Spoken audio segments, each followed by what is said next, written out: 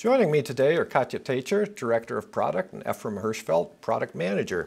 Performance and risk teams are increasingly working from the same technology platform instead of traditional best-of-breed systems. What's driving this from a technology standpoint, and what benefits accrue to a buy-side firm? If the risk team as well as performance team and the investment managers are using the same platform, then they don't need to waste time on reconciling either the data or even the approaches themselves, such as whether they're using factor-based approaches or more traditional sector-based allocations, for example. So using the same tools allows them to make decisions much more collaboratively and speak the same language, which allows for a much smoother investment management and risk management process. Following on to what Katja said, providing continuity in the underlying analytical models that are used for measuring risk and attribution allows the practitioner to view risk and performance through a common lens.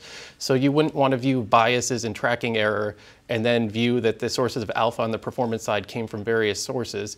In addition to this, using consistency in the systems allows vertical integration within an organization where you know that the middle office, front office, and back office are all making informed decisions based upon the same set of information. Thank you both.